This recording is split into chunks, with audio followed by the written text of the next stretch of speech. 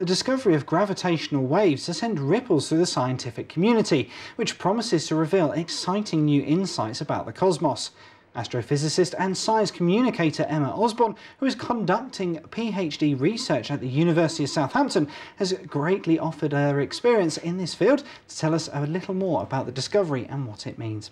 Well, Emma, thank you so much for coming in again, and maybe just for the people at home who aren't quite familiar, what does an astrophysicist do again?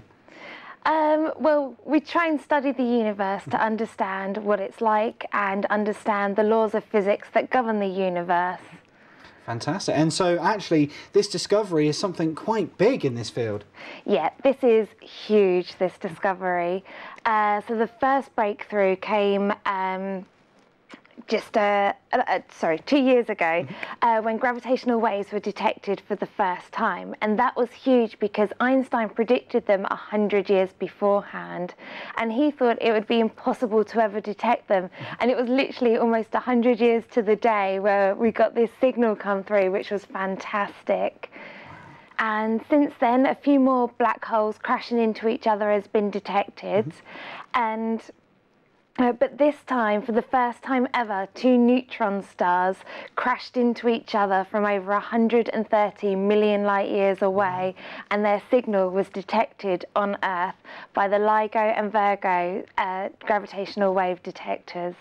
Wow, I mean, and that's the thing, is obviously they're these massive celestial bodies that have kind of crashed into each other, but the signal's taken a long time to get to us. Yeah, that's because they're really far away, quite simply. So light is the fastest thing in the universe, and so we use that as a measure of how far things are. So it takes light 8 minutes to get from the sun to the Earth, and so when something takes 130 million light years, it really gives you an idea. So what we're looking at is something that happened at the time of the dinosaurs, or maybe even beforehand, if it's over 130 million years ago. And I suppose, well, you were telling me before that actually this is a lot of sort of real-world applications. So now we have a greater understanding of where some of the most common elements in the universe come from? Yes, exactly. So stars like our sun burn fuel, and they produce elements such as hydrogen, helium, all the way up to iron. But when they get to iron, they tend to have run out of fuel and start to die. But there's a lot more elements that we find on Earth that are a lot heavier than iron, and it's been a mystery as to where these elements come from. But from these neutron stars crashing into each other, because light was observed alongside with the gravitational wave signal, we could look at that to see what elements were in there, and scientists actually found gold and platinum, which are some of the heavier elements. So you can think the jewellery you're wearing may well have come from neutron stars crashing into each other. And it's potentially an awful lot older than maybe we think it is. Yeah, absolutely, very old. And I mean, speaking of kind of practical elements then, so what does this mean for the scientific community moving forward? What information do we hope that this can tell us about our universe? Wow. Briefly. Yeah, sure. So the combination of having a gravitational wave signal with a light signal means that we're now entered what's called the era of multi-messenger astronomy. Wow. So sending text messages to stars. Yeah, yeah, definitely. I like that. So it's a bit more that we can see things with gravitational waves that we can't see with light, such as black holes. That's why black holes are black. But there are things that the combination of gravitational waves and light tells us so much more. So, for example, astronomers have been seeing flashes of gamma ray bursts, they're called. They're very short, and they come from different parts in the universe, but nobody knows what's causing them. Turns out it's neutron stars crashing into each other. So we couldn't see the neutron stars on their own with the light. We could see their gravitational wave signal. So it's the marrying up of the two, and that's going to unveil a lot more about things that exist in the universe. And you were saying there, obviously, well, it's a theory that Einstein had, unfortunately never lived long enough to kind of see it be proven. But actually then it's the next step going forward is as technology improves, our understanding improves.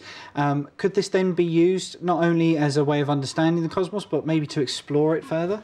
Yeah, absolutely. So the scientific endeavours that we do today, we don't really know how we're going to be able to use them, but it can be in all kinds of fascinating ways. So one of the big ones was Einstein's theory of general relativity, which is where gravitational waves come from. He said that time passes slower in a gravitational field. Okay. So when you're in an aeroplane, time's actually going quicker for you, or you're aging quicker than you would be if you're on the Earth. But this has even bigger consequences.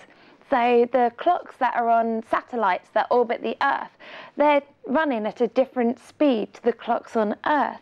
So the ones that run your GPS, your sat-nav, they have to constantly be reset to match Earth time. Otherwise, your sat-nav wouldn't work. And you might be trying to get from Portsmouth to Southampton, but end up in Winchester.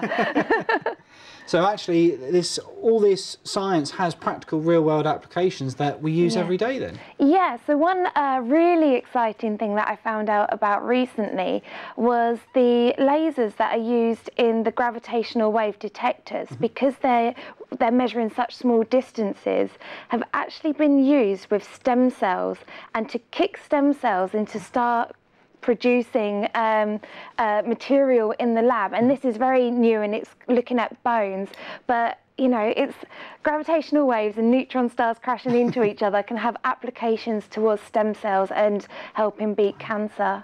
Well, it certainly sounds like it's an amazing subject and something that if we had a whole hour to talk about, we could probably fill quite easily. Unfortunately, that's all the time we have for today. Emma, thank you so much for coming in. Thank you for having me.